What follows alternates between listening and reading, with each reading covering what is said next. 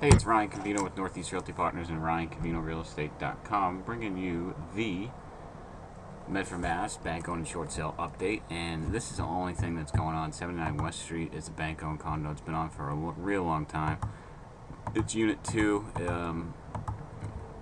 It's been there a while. The unit below is also in foreclosure. And here's a single family that is. It might not be. It is bank owned. It is pretty much assessed for $230. They're asking $189. Could be a good, it could be a good property for a single person, or if they have the ability to make a second bedroom, that'd be fantastic. So let's check on short sales now.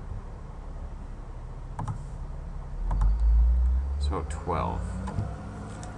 So here's the other one, the other property, 79 West Street, 37 Lambert, Unit 3 is on for $209, and this is a approved short sale at $225. So obviously $225 wasn't getting it done, and now on the market for $209, 5-bedroom, by Fellsway and Haynes Square. What's tough about that is that there's no parking.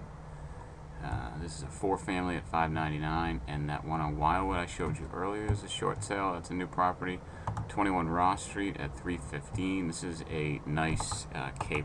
I personally like this place. It's got 2.5 baths, got a finished basement, 4 bedrooms, 2.5 baths, and you can see we got some more here. 65 Fern Road is a short sale, and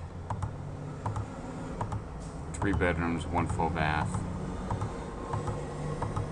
nice finished basement, nice backyard, and Fellsway to Fern Road, or Fulton Street to Fern Road, which is right down, right near the Fellsway. So if you have any questions, give me a shout. Ryan at RyanCovino.com. Talk to you soon.